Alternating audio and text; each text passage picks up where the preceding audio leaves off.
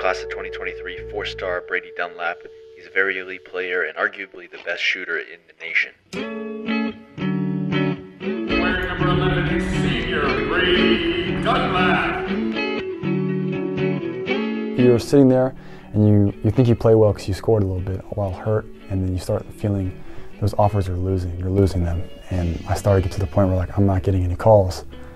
I'm like, well, gosh, what am I going to do? You know, which was hard. I'm going to go prove myself. I'm going to bet on myself here, even after everything I've been through. And it's worked out for me.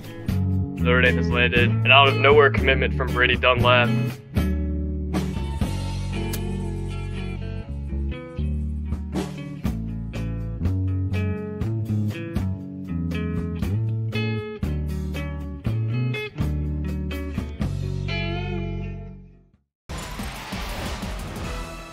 Breaking news here on CBS Sports HQ from college basketball, where Notre Dame head coach Mike Brey will retire at the end of the season. It was a shock for sure, but just had to control what I can control. So I was like, okay, well, he's going to retire. He's not going to be the coach. I really committed to him. I love Notre Dame. I love the campus. I love the environment. I love the fans. I think it's great. It's a great school, you know, academic-wise. But I love Coach Brey. And in basketball, for my position, my skill set, you need a coach that uses me right. And me not knowing who the next coach at Notre Dame is, that's when I decided to like decommit and ask for my withdrawal from the NLI. That's bad looks. That's bad looks. I moved out here from North Carolina and I went to a middle school at Heritage Christian when I was being recruited. I was a top middle school player out here, and I was being recruited by a lot of different high-profile high schools, and that's when I first heard about Harvard-Westlake, but I decided to go to a local high school by where I lived at Hart High to play football my freshman year. But after that year, I wanted more of a high-level experience in terms of high school and play at the open division level. And Harvard-Westlake gave me the opportunity to do that, and Coach Abibo gave me the best chance to go and compete at that level, so that's how I ended up there.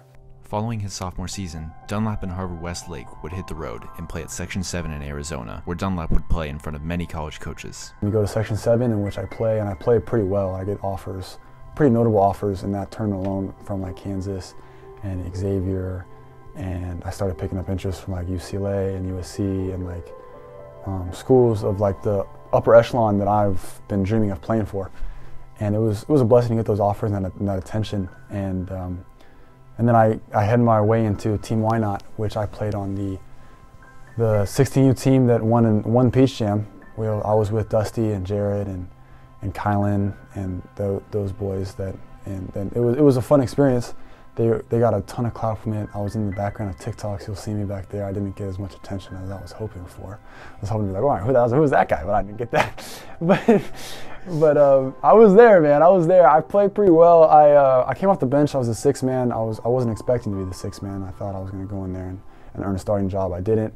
But I ended up I averaged like 14 or 15 minutes a game. I was pretty efficient. I averaged like 13 points a game per 32 minutes. I was like pretty high up in there in efficiency ratings. And then I go and take a test heading into the Peach Jam playoffs because it was weird. It was like a 14-day thing because of COVID.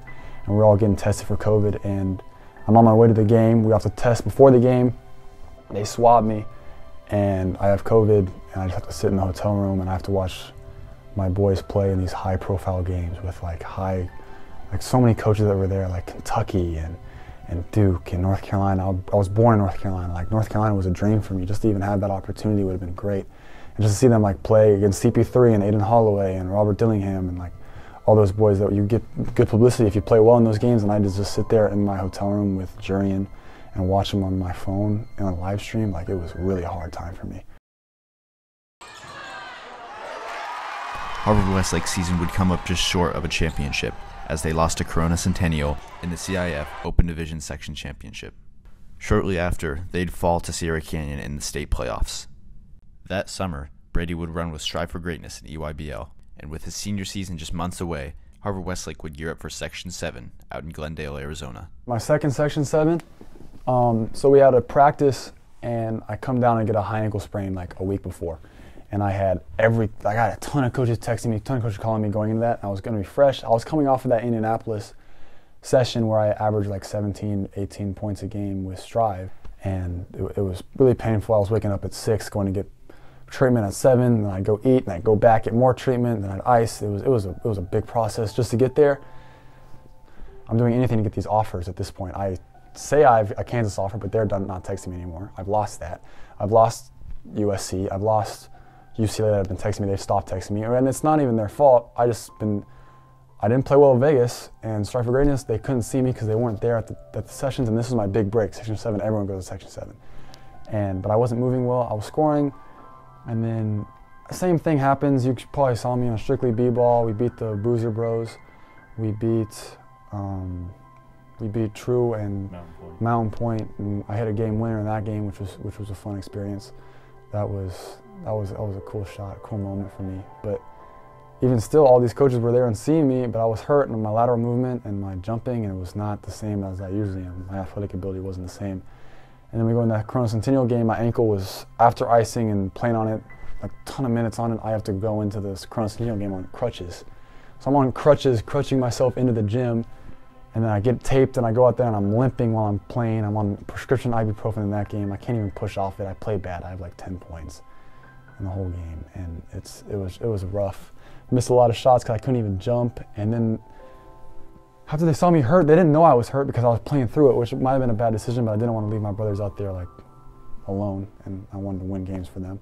We got to the championship, which was pretty big time for our program, and we ended up losing, but like it was just, you're sitting there and you think you play well because you scored a little bit while hurt, and then you start feeling those offers you're losing them.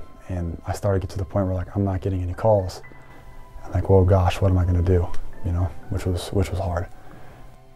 So it's hard. It's kind of hard to talk about, just because like you've worked so hard, and I've had a lot of early mornings at like 5 a.m. with my dad, going to the beach, going through ladders, jumping rope, like lifting weights by myself. I'm doing yoga classes just to become more flexible, and so I can help my ankle so I don't have it happen in the future.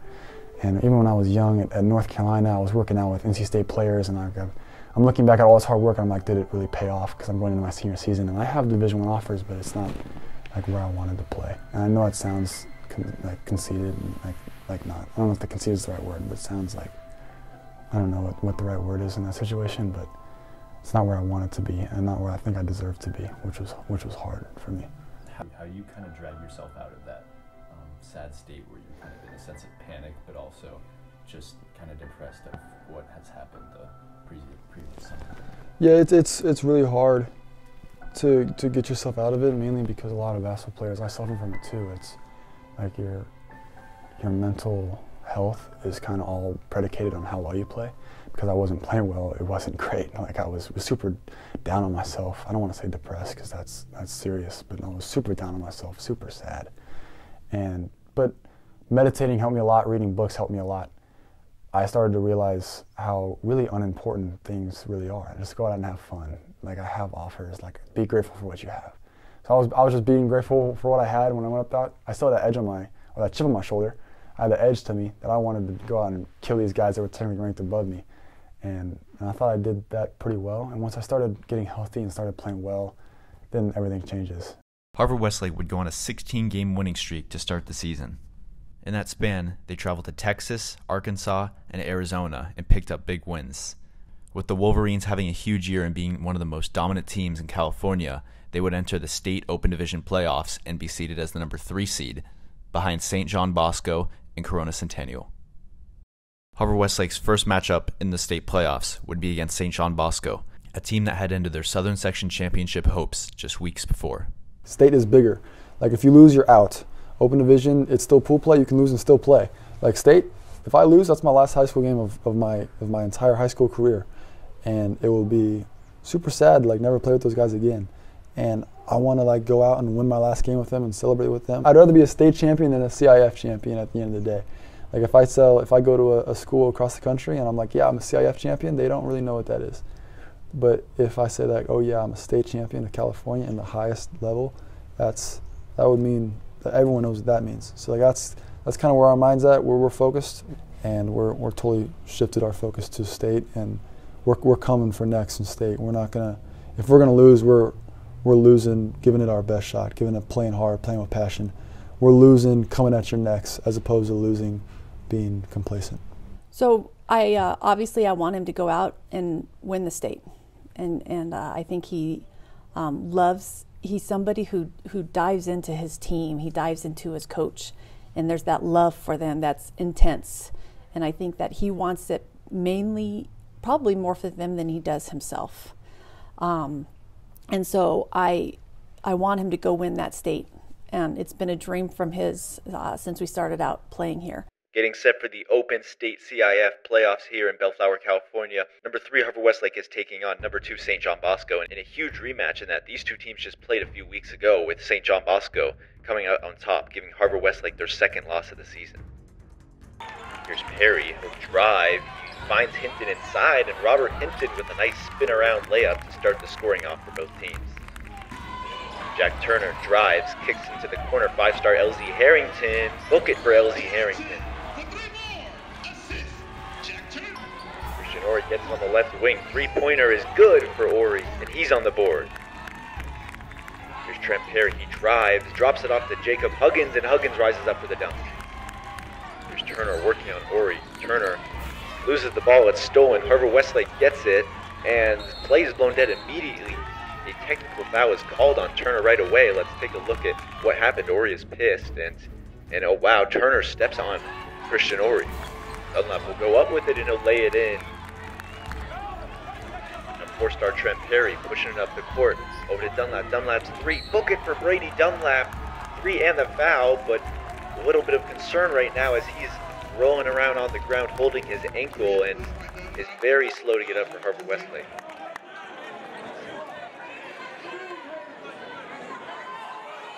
Dunlap is hobbling over to the free throw line. And that's not a pretty sight if you're Harvard-Westlake at all. Over to Ori, another 3. Yes! Ori hits it! He's on fire!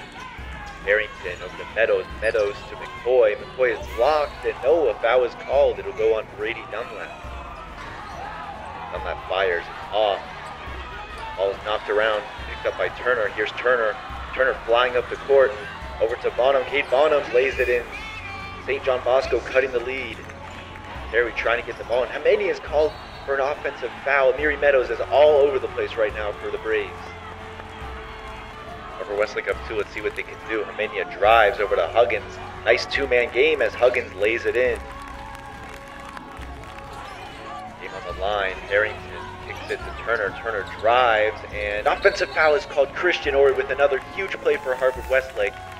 The Wolverines take down St. John Bosco, and they'll advance to play the number 2 team in the nation in the next round of the state playoffs, Corona Centennial. Here we are in the regional finals of the Open Division State Playoffs. Harvard-Westlake taking on number 1 Centennial here in Corona, California. Centennial has been one of the best teams in the nation year-round and is led by 5-star Duke commit Jared McCain. Huge matchup, which is must-see TV out here in Corona. Centennial hasn't lost to a California team in nearly 2 years. That last team to beat them was Harvard-Westlake, and Harvard-Westlake is looking to avenge themselves from last year's Southern Section CIF playoffs and Section 7 as well. Here's Perry back down Price. Perry fades and hits it and gets the foul. Trent Perry starting the game off right for the Wolverines. Oh, it's stolen by Hinton. Here's Hinton up the court, racing with McCain. Hinton lays it up and in before Williams gets there. Hinton will drive, and a crafty finish by the Duke commit.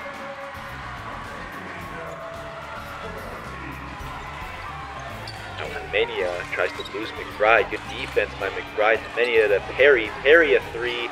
Trent Perry with a 3-pointer for Harvard-Westlake. Freeney answers back. Here's Nicholas Hamenia, the 4-star sophomore working on the 5-star senior, and Hamenia wins the battle against the Duke commit. And Dunlap gets in the corner off the handoff. Book it for Brady Dunlap. McBride in the corner. McBride hits a 3. McCain will drive, fade away, and just a tough shot by Jared McCain. McCain once again drives, and he tosses it in.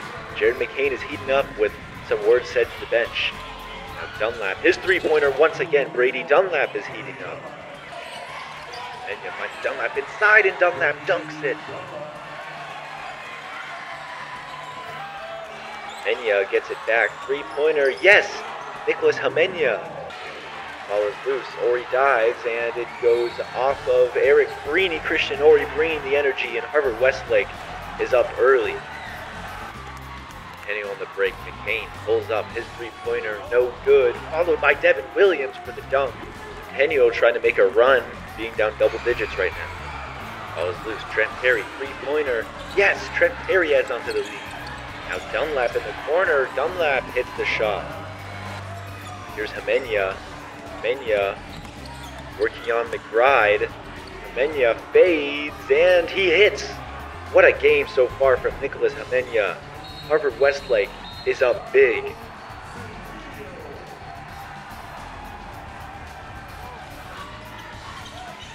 Terry drives right. Terry finds Hemenya. Can he hit another? Yes, he can. Nicholas Hemenya and Harvard-Westlake are putting on a show. Dunlap in the corner from Hinton. Dunlap gets the three to go. They cannot miss right now. McBride drives, is blocked by Huggins, saves, and a foul will be called. Harvard-Westlake bringing the energy.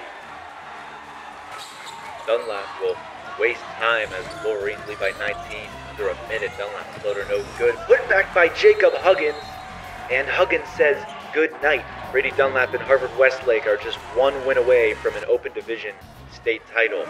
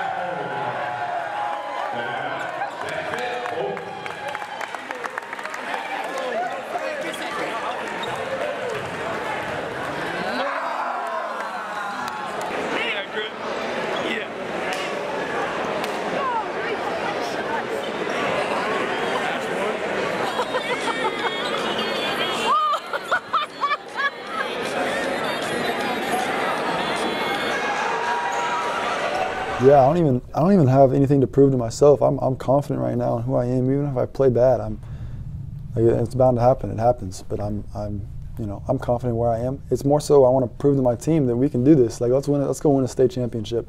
And I want to say that the goal is to win a state championship, and it is. But if we go out there and we play as hard as we possibly can, play with a lot of passion, and we just make mistakes going hard, or just miss shots and end up losing, and we lose like that, I think it's a success. I think it's a successful senior year for me. We got a Mission League championship. Even if we lose, I want to lose going out like that. Like, that's how I want to go out. I don't want to go out the way we lost to Bosco. I want to go out like we're hell on wheels. That's how I want to look at us. And yeah, the ultimate goal is to win a state championship, and that's where all of our heads are at. And let's get a ring for our coaches and my teammates, and have a memory for the rest of our lives.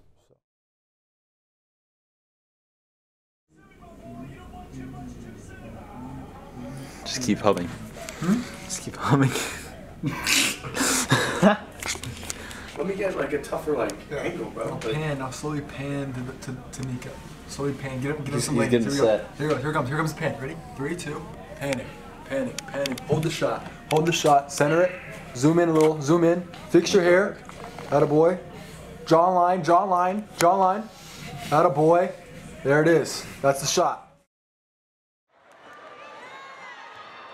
It's the day that both these teams have waited for, the state championship in Open Division in California.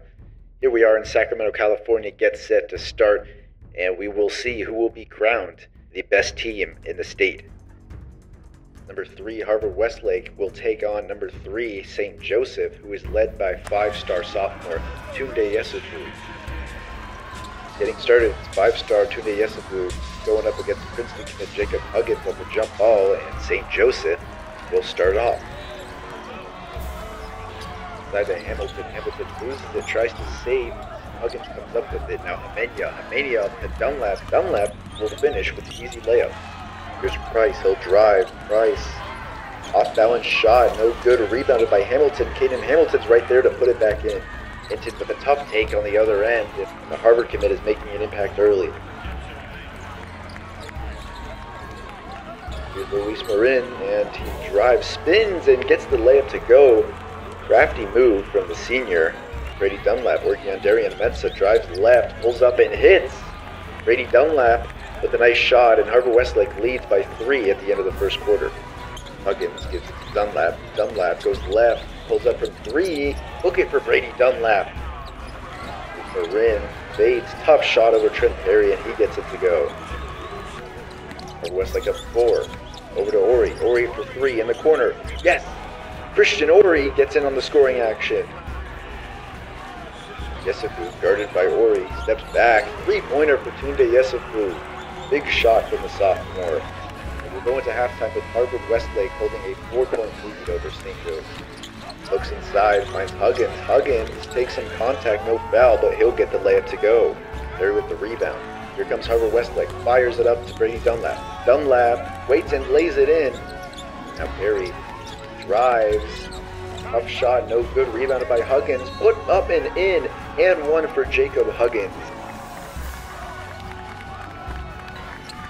Dunlap will drive. He finds Huggins. Huggins regathers and dunks it. It's been all Harvard-Westlake this quarter. Here's Yesufu. Can he get something to go? No. Rebounded by Perry. Here's Perry up the court. Perry to Dunlap. Dunlap back to Perry. To Huggins. Huggins with another dunk. Harvard-Westlake has taken over and they lead by 12. Hinton keeps it in bounds. Hinton will drive. He goes up and almost catches the body, but just can't get the finish to go. He will get fouled and go to the free throw line. Trent Perry will drive, and such a tough finish for the junior, but he gets it to go. Harvard-Westlake back up by 10. Harvard-Westlake has weathered the storm up to this point. Their running clock and a basket will just about seal it. And there it is. Jacob Huggins lays it in. Harvard-Westlake is under a minute away. They'll count down the clock. And Harvard-Westlake has done it. They are state champions.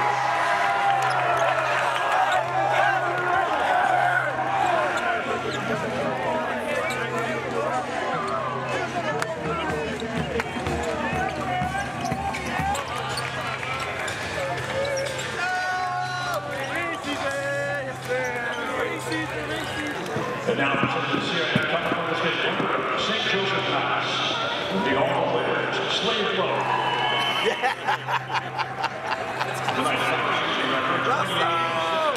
Congratulations, St. Joseph.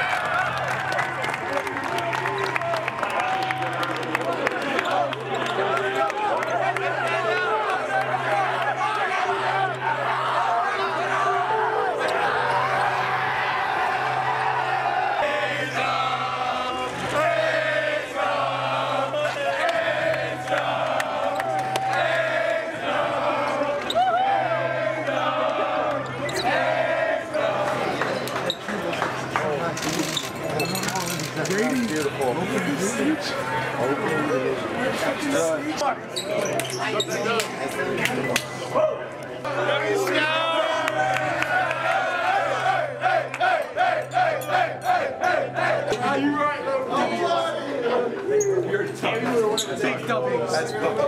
We're on top. Respect to every team now, but we're on top. It's been the last 8 months and really the last 3 years here that we just kind of built a bond with all these guys, and then we've gone through a lot of hard practices together, and I think it just made us all super close. And like I said, like we all can hang out with each other one-on-one. Like there's no groups or pockets in this team. We're all just one big family, and you can really see that out there on the court. Like we're all supporting each other. We're all each other's number one fans, and yeah, it's just truly thankful to be part of something so special. There's a strong case that the Mission League is the best league in Southern California. We've won it 5 years in a row, so we've started it already. It's been going, in my opinion. Winning the Open is a whole other beast. Just in a lot of things have to align, right? You have to be injury-free. You have to have a lot of things that kind of go your way. But that being said, the foundation and the desire to grow every year and get better, it's not just them, it's our staff too. And I think that's why we continue to evolve. Players get better year in, year out, and so do our coaches, which forces our players to get better again, you know, and continue to get better.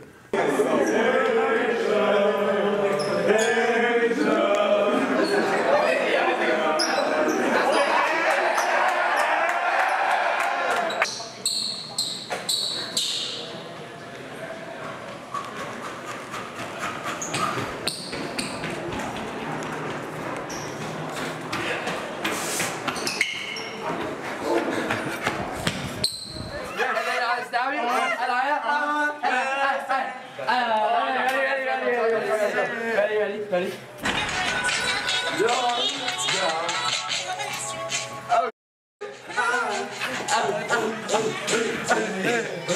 Let's go! Hey, can someone do the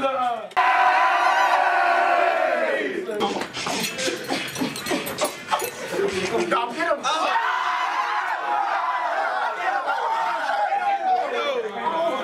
You don't want it? I feel like I'm hogging it. Like I just... Oh, okay, I'll do that. Oh my God! Is this the setting shot? Is this walking through downtown Sac? This is what we're doing here. We're trying to get it. How does it feel, Brady Dunlap? I love how you slid in grounded into your coach.